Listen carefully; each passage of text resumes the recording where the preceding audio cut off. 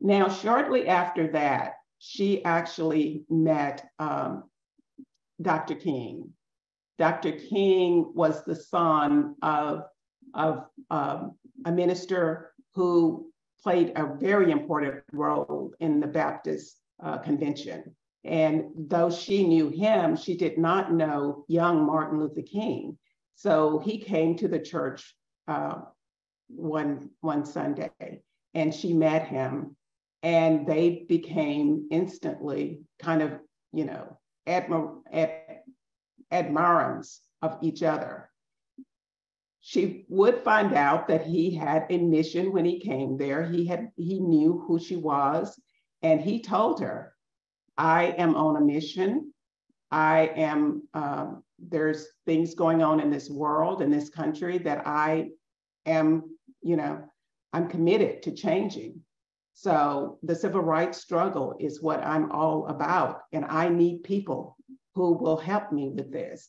And I need young people to help me, but I need people who can be patrons, financial patrons, and people who are seen by others as having a voice. And he just told her he needed her. He also was the very first person who made her believe that she had a responsibility to making the world better. She knew that her role in life was a gospel singer, and that was what God wanted her to do, but she had never thought about the fact that she might be able to contribute to the world in a different way. So it was Martin Luther King Jr. who convinced her, yes, your voice, it's invaluable. We need that, but we also need you. We need you to take a stand. We need you to commit to civil rights. And I need you as a patron. I need you. So they became long-time friends until his death. They were very, very close. They grew closer, it seemed, over time. When he would come to Chicago, she would put him up at her house.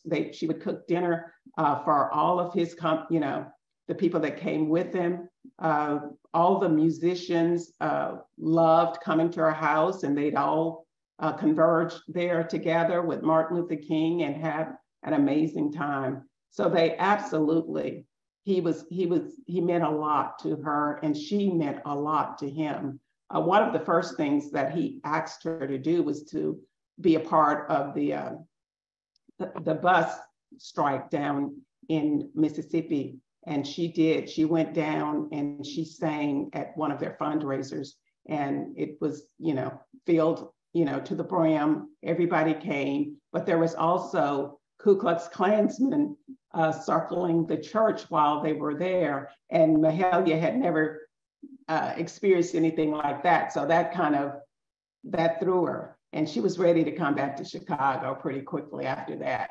But she continued to open up politics for Martin Luther King in Chicago. Chicago was one of the more closed places as far as politics was concerned.